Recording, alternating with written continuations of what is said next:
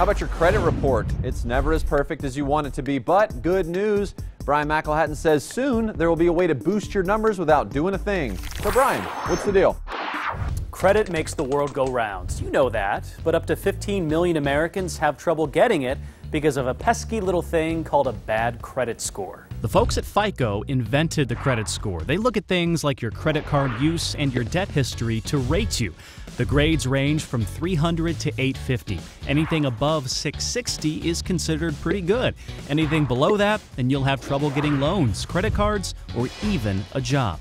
For the millions of Americans who fall below 660, FICO is going to use a new system to rate them. They'll use items not normally included on a credit report. So here's the list. Under this new program, your payment history on utility bills will be used. Secondly, your cell phone and cable bills will be looked at. And third on the list, property history. Do you pay rent on time?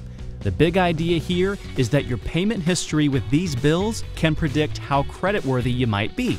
And this makes prompt payments even more important. FICO is a company that makes its money selling credit scores to lenders. In 2014, they made almost $1 billion doing that.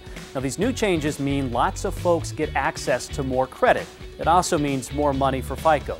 In the meantime, check with your lender to see what these changes mean for you and head to our website, thelisttv.com, for helpful links.